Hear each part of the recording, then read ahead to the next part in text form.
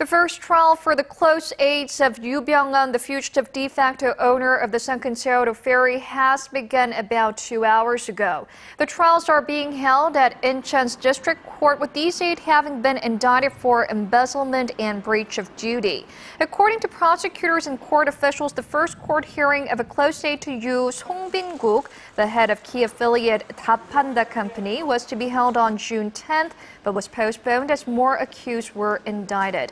Prosecutors earlier this month indicted 15 crew members tasked with the ship's navigation, 4 on homicide charges and 2 other close aides to Yoo on corruption charges.